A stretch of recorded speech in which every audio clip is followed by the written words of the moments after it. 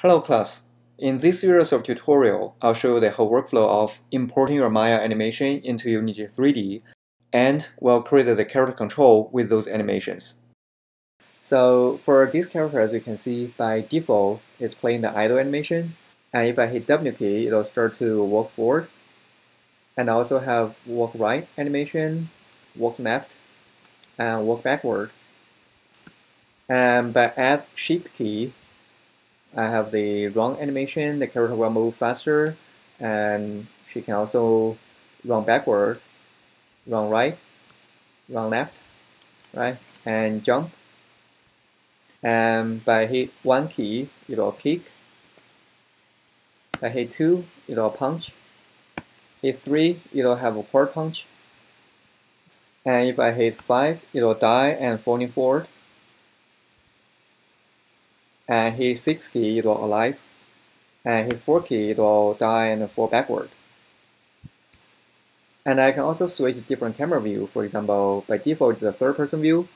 And if I hit 8, it'll switch it to the first-person view. See, I can kick and punch, and quad punch, and jump. So this is the first-person view. And I can also hit 9 key to switch it to the close-up shot on the face. So it looks like the camera is attached to the character head, like a GoPro, right? And I can run, and I can punch, and do quad punch. And I can also switch it to the top view by hit 9 key. So this is the top view. With this view, you can see the surrounding of the character, the back side, left side, right side. Okay, these are the animation states I created for controlling the animations. The connections looks very complex, but we'll go step by step, analyzing each connection. At the end of this tutorial series, you'll understand the whole story, and you'll feel this is very easy to do. Alright, let's get started. So here's my character project in Maya, and here are the keyframes for each animation cycle. After I bake the animation, as you can see, the keyframe is running every frame on each joint. Here's the hierarchy of the project. So I created a folder that includes both the meshes and the skeleton. And I also made this document as reference about the keyframes. What are the frame range of each cycle? And here's how animation looks like. You start with the T-pose and the 4 different walk cycles, and then run cycles, and jump, and attack, the quad punch, and a single punch, and then the idle.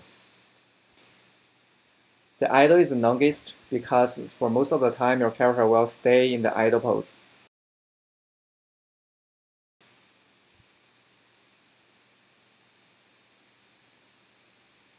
And then at the end, we have 2 death pose. Okay, so once you have those, and then you can just deselect your object and make sure your scene is clean. There's no lights or no other unrelative objects.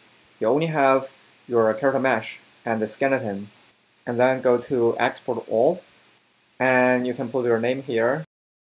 And then for the settings, make sure under the Animation tab, you check on the animation, and scroll down for FBX file format.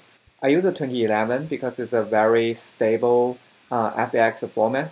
Sometimes the native format has some bugs, and I just choose to use the old one. Alright, if you don't see the FBX export setting, you can just go to 12-menu Windows, Setting Preferences, Plugin Manager, and type FBX here, and make sure you check on the plugin for FBX, and refresh, and it will show up. Then let's switch back to Unity 3D, and we'll create a new project. And click on Create. Here, let's go to the hierarchy and click on the Assets folder, and we'll create a few folders. First folder, we'll name it as Models, and second one, let's name it as Textures. Third one, Scripts. Alright, so here they are. And then go to the folder and find the folders you just created here. So in the Models folder, just bring the FBX file we just created.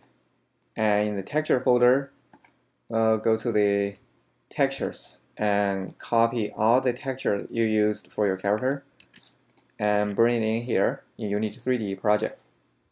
And switch back to Unity. It'll update your textures and models. And you will see your normal map has some issue, and just click on Fix Now. It'll fix it. Alright, and then go to Game Object, and we'll create a plane. And let's make it bigger, so our character has some room to play. And then here in the Models folder, you'll see your character model. You can drop it in. Here it is. So the character's body has the texture, but the dress, the texture is missing. So I'll go to the texture folder and create new material and name it a dress material. And for this material, I'll use the diffuse map here and its normal map, get it here, and then bring the material onto the dress model. Alright. So now let's start to build the character control. So go to the game object and create empty. For this empty object, we'll use it as a folder to hold all the objects, the character model and the script we're going to use. So we'll rename it as Monster A, I can say folder. Okay, so one thing is important that, as you can see, when I select the empty object I just created, the z-axis is facing to this direction, and it's the front side of the character. So that is good. Because in Unity 3D, it reads z-axis as a front axis. So if your character is facing to the side, for example, in this way, so if you build the character control, when your character running forward, your character will face into the side, and it will look really weird. So if your character is facing to a different axis in Maya, and when you bring it into Unity 3D, you can just rotate your character. Okay. So make sure your character is facing to Z, and then select your character model and bring it into the character folder I just created. Alright, select the character folder and go to Add Component and add a ring body. And for the ring body, let's temporarily check off the use gravity and go to the constraints. Let's check on freeze rotation for X, Y, Z axis.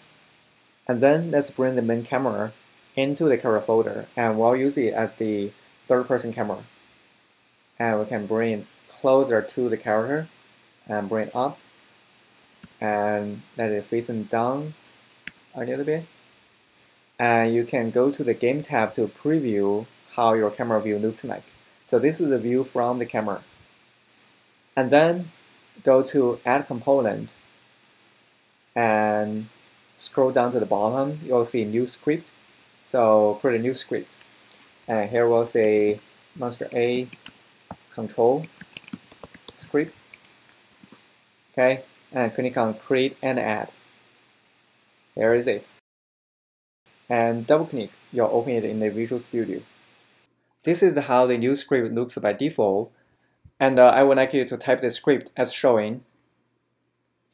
So here's the script.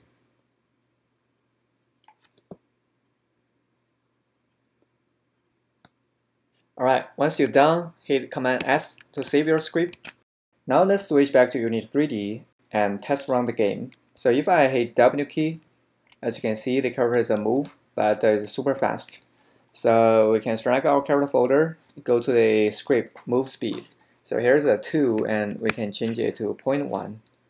And then test the play again. And you can see that my character moves in a much slower speed. It is a realistic speed. And if I hit W key with the Shift key, my character will move faster because it's supposed to run will add the Shift key. So basically in the script, we have an input H, which is horizontal. So it'll allow the character move left or right. Okay, and input V, which is the vertical, it'll let the character move forward and backward. So we have to float here. And we'll create that in Unity 3D later on. And we'll also create a pole object as wrong. So right now we just add that in the script, and later on we'll use that. So here's how the run works. When you input and press the key down, which is the shift key on your left side of the keyboard, your character will move in a speed which is 3 times than the normal speed. Otherwise, when your character walk, it will walk in the normal speed. Next, we'll apply the walk animation when the character moves.